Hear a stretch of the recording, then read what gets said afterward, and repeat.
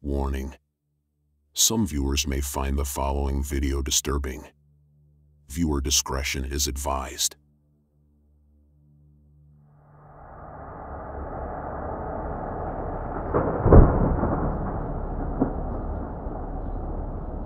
In late April of 2011, a tornado outbreak struck Smithville, Mississippi. After hearing the alert, I walked outside. It was partly cloudy and warm, but it turned cool so quickly that I thought it was over, and I walked back inside my house. I lived in an apartment in a house with a double wall, a soundproof wall that separated my apartment from my neighbors.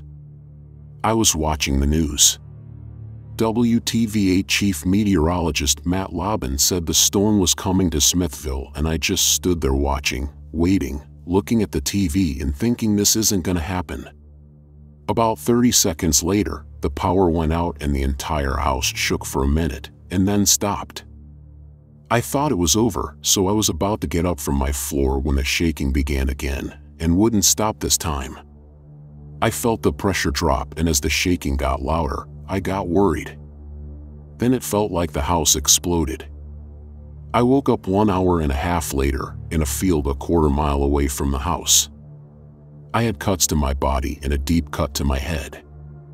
I was covered in blood, dirt, and grass. I was taken to Tupelo, Mississippi, where I spent 2 weeks in recovery. Welcome back. Dark Recaps here. Before we continue, if you end up enjoying this video, I would appreciate you dropping a like to help me reach a wider audience. I would also be very grateful if you considered subscribing for more content like this. Let's begin. Amanda, Omaha, Nebraska, May 2008. Quote: when you live in Tornado Alley, it is drilled into your head what to look, feel, hear, and even smell for regarding a tornado.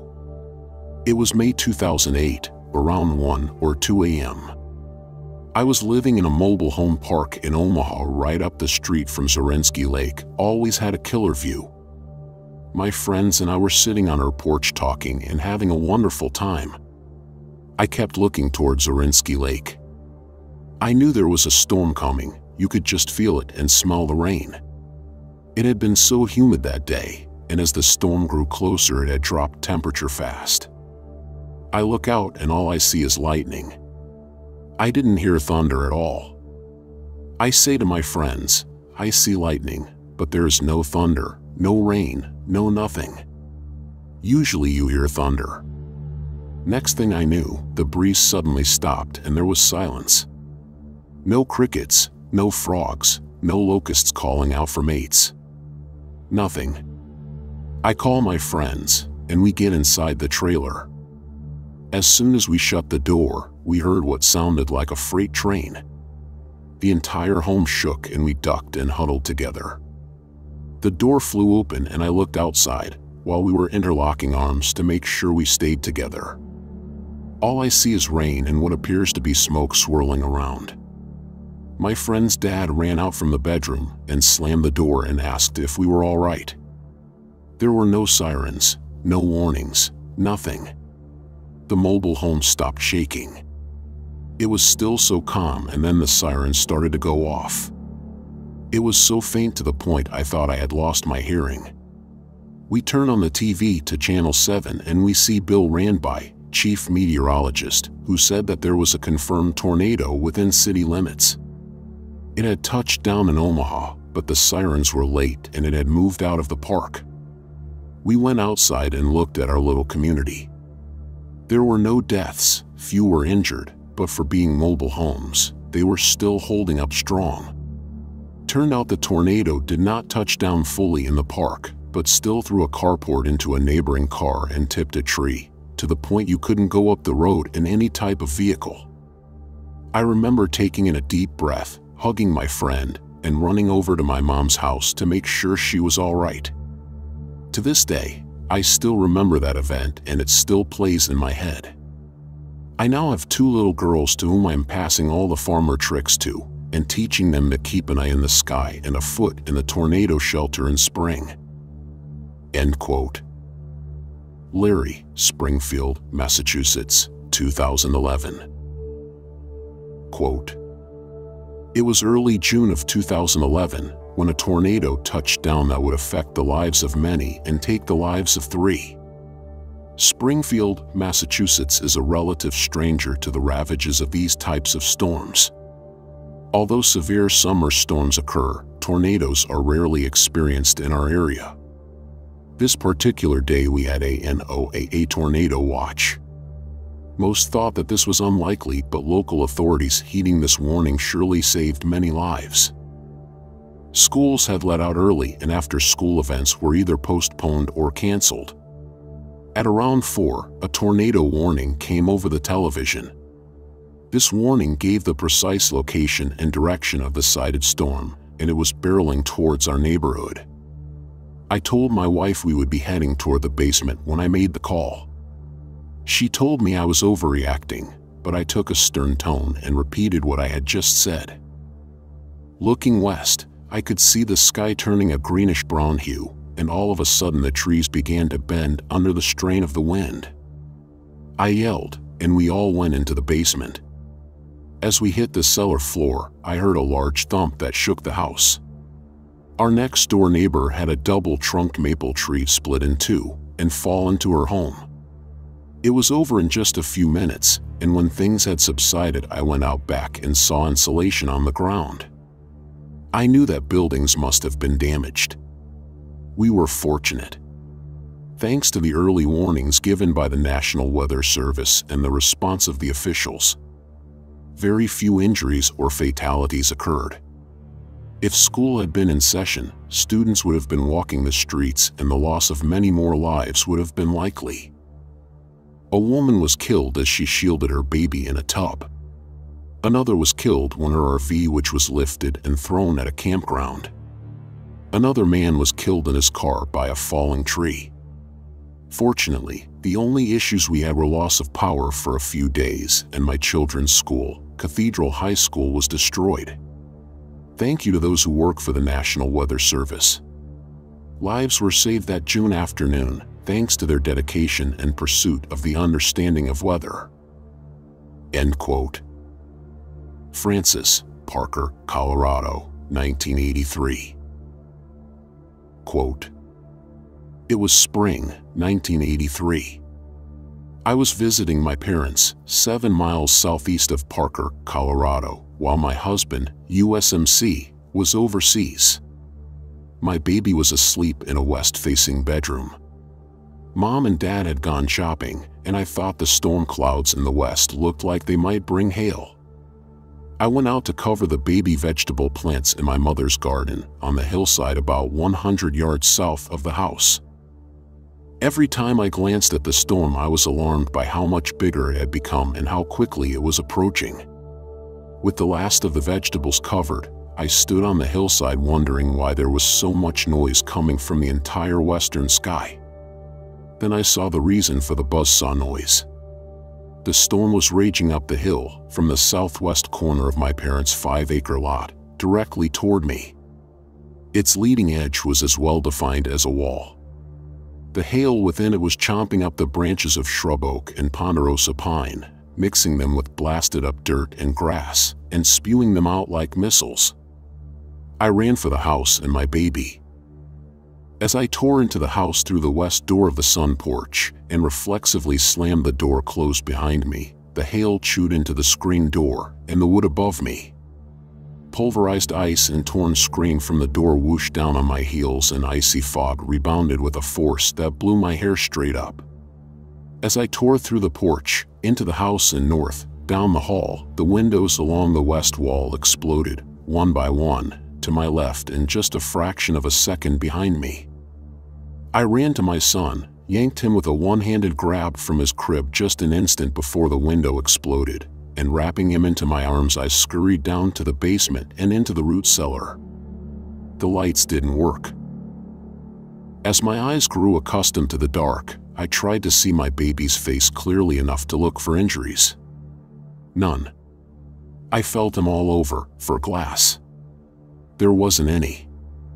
Then I realized he was crying, probably shrieking, and I couldn't hear him over the noise of the storm, which was roaring wind, pounding hail, and constant, overlapping blasts and rumbles of lightning. I'd never heard so much lightning, nor so much noise from a storm. It was deafening. I tried to soothe him, but then the house took a direct hit of lightning, and suddenly I was frightened too. Afraid we might be burned alive if the house, above and beside us, burned. Together we huddled, terrified, and crying, and waiting. I didn't smell smoke. I told myself everything would be okay.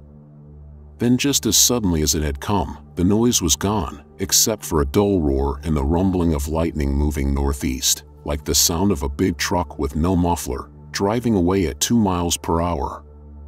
So I began to venture out from the root cellar.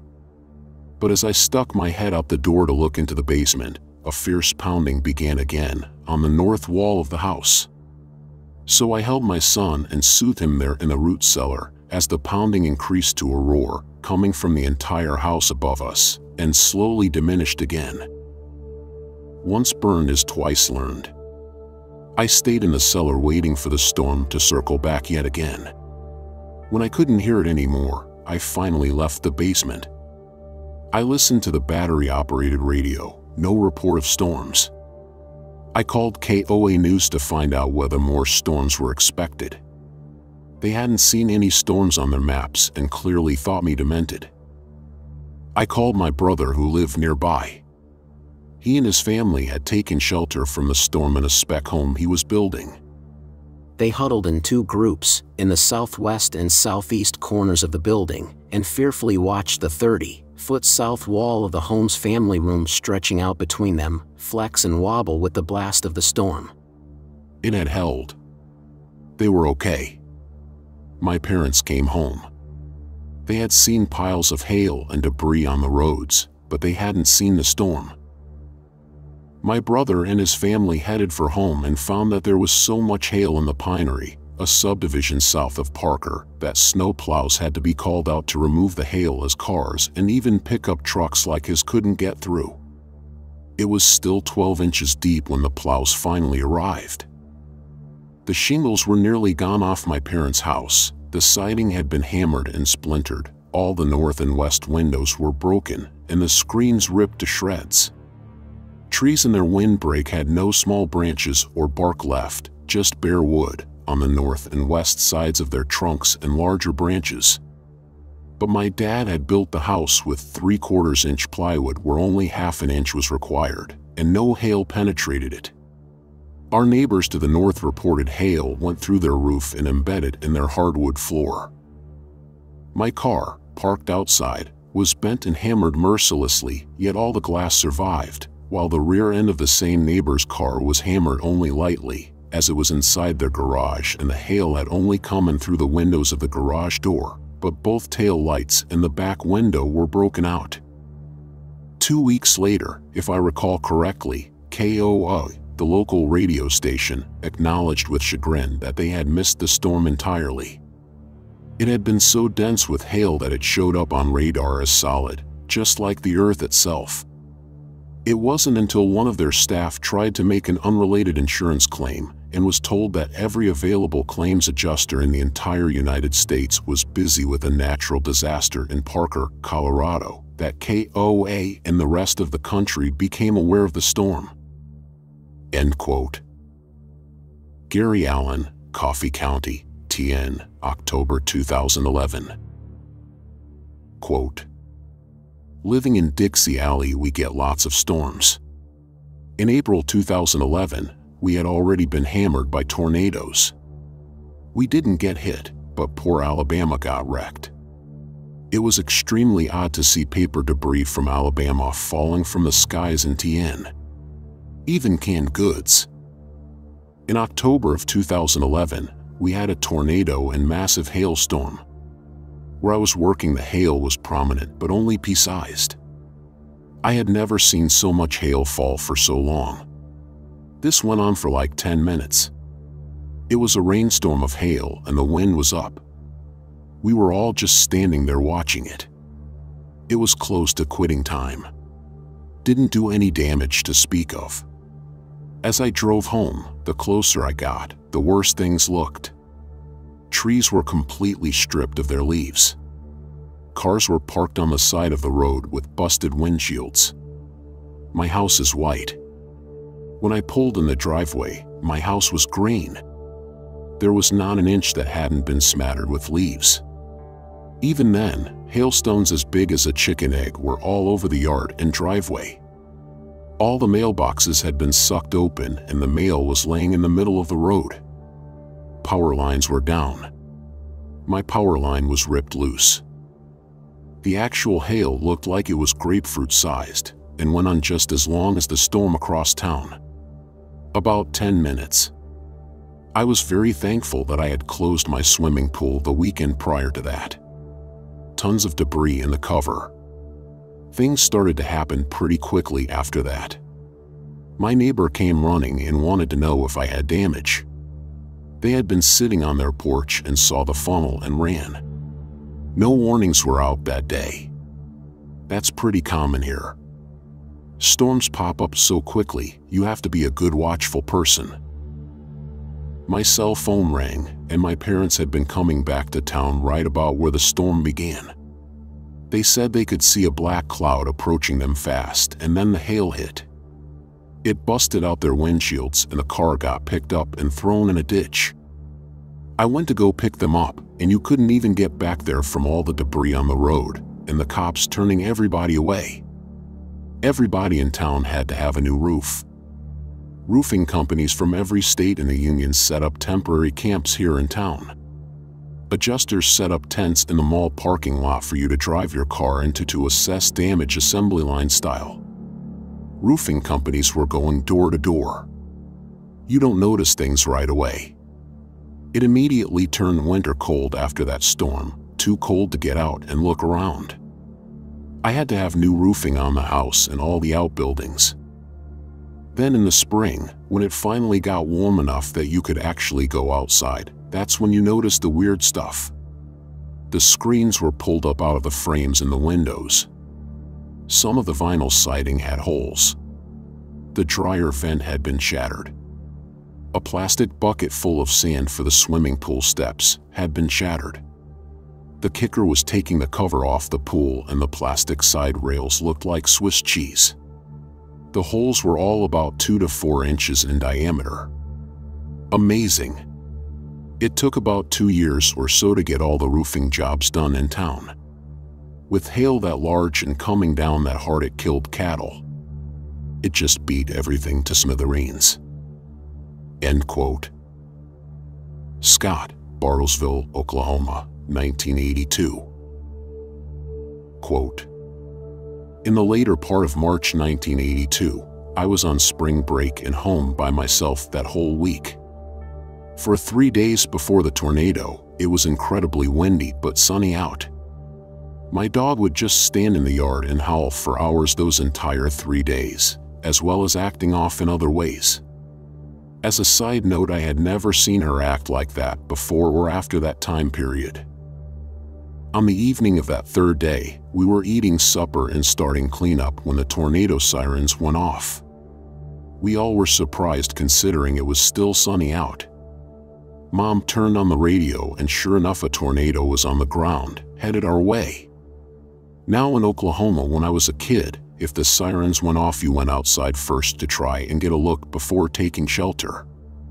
So we all went out front and encountered multiple neighbors and their children doing the same. It was almost like a block party with all the excitement. My best friend's dad was standing on his truck with a pair of binoculars, trying to see where it might be. To the west/southwest it was pitch black, moving towards us quickly, otherwise the sky was blue everywhere else. Suddenly my friend's dad turned with a look of absolute terror and started screaming, "Get inside, good God, get inside now." He grabbed his little daughter under his arm and bolted to his house. I will never forget the look on his face and the fear in his voice. I was 7 and knew it must be serious. We didn't have a basement, so we all got in the interior hallway, with blankets and pillows on top of me mostly, and waited. There was like a brief squall with wind/heavy rain, and then it got dead calm. I thought it was over, but then my dad said, "Here it comes, get ready." Within a few seconds we could hear a low rumble getting progressively louder. It sounded more like a jet engine instead of the sound of a train approaching. As it went through our area, the entire house felt and sounded like it was in a wind tunnel/sand blaster. I've never felt a house shake and shudder like that, and the sound of dirt, debris, whatever else raking the house was unearthly almost.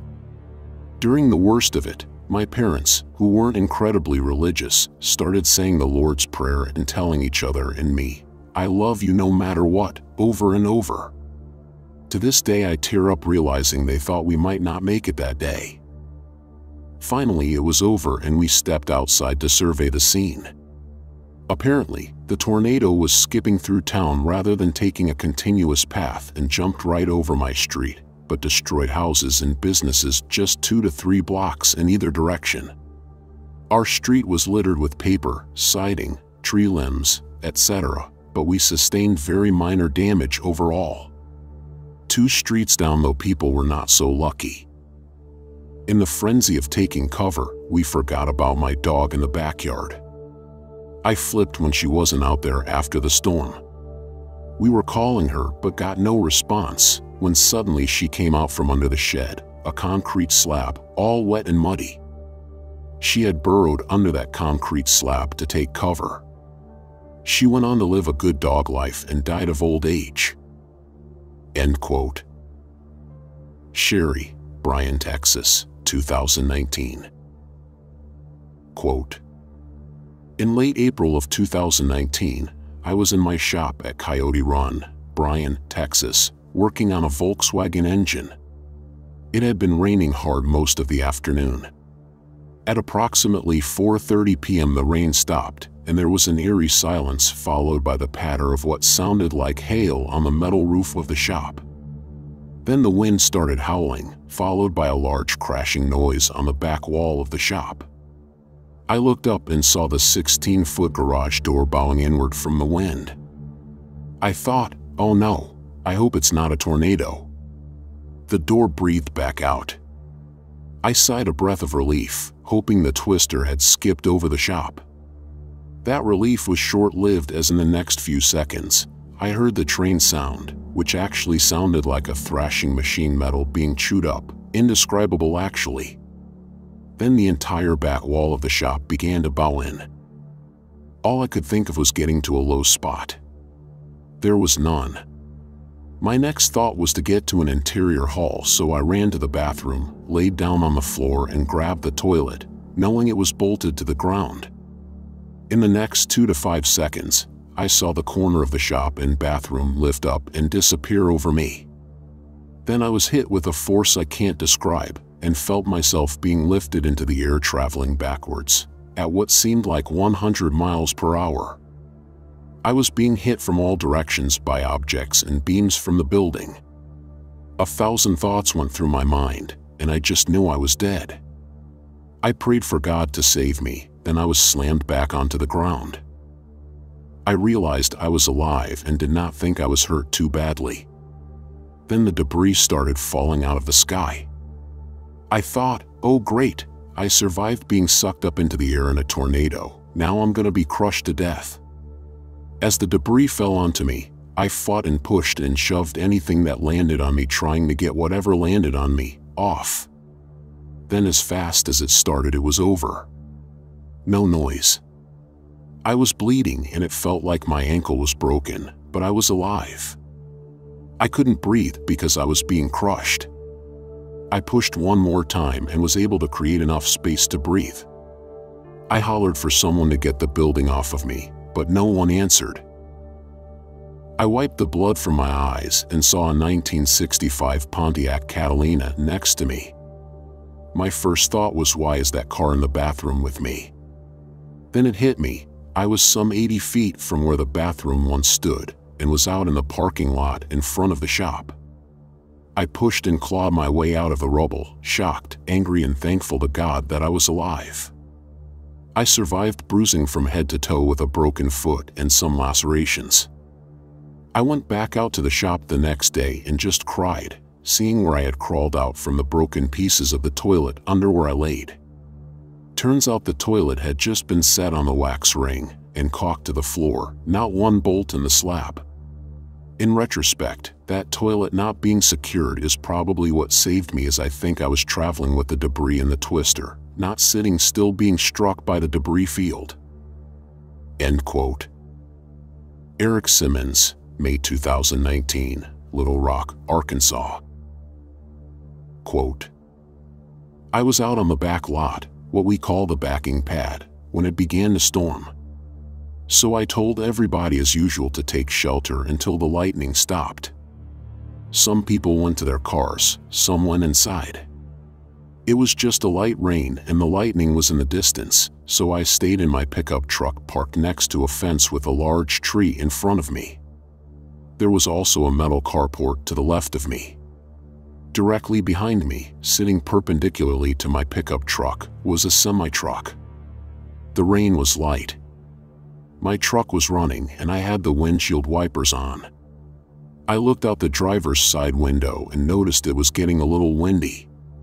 Some of our camping chairs blew over. I looked out my right windshield and noticed the vines growing along the fence were starting to blow around kind of funny. A moment later, just like that, all around me was wind and it got real dark. The wind was going in a way that I've never seen before. Then a section of a roof blew over me and just shredded apart midair. That's when the back windshield on my pickup truck shattered, throwing glass all over me. The tree sitting directly in front of me, which was relatively large, blew over like it was nothing. Also, part of the fence blew over top of the hood of my pickup. I crouched down real low in the driver's seat and just prayed. I held onto the steering wheel for dear life. I could feel the back of the truck lifting. I could still see out the front windshield and I could see power lines exploding out in front of me. The visibility was really poor at this point, but I could still see the flashes. It lasted for about 45 seconds, but it seemed like a lifetime. I remember praying out loud and my hands were shaking.